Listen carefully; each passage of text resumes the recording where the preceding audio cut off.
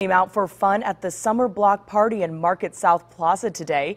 It's the first year for the event. Local businesses in the area wanted to help and get involved in the community. Kids enjoyed bounce houses, face painting, and caricatures. Parents could participate in a raffle or give their business to stores in Market South Plaza. Proceeds went to the YWCA. Rain played a small factor in the overall plans for the block party. Some of the things that we had expected to be here, music and stuff like that, obviously for electrical reasons couldn't come out. But we're still pretty happy with the turnout. I think it's going to end up being good. Some of the prizes included an iPad 2, a one-year membership at Snap Fitness, and free Hotbox pizza for a year.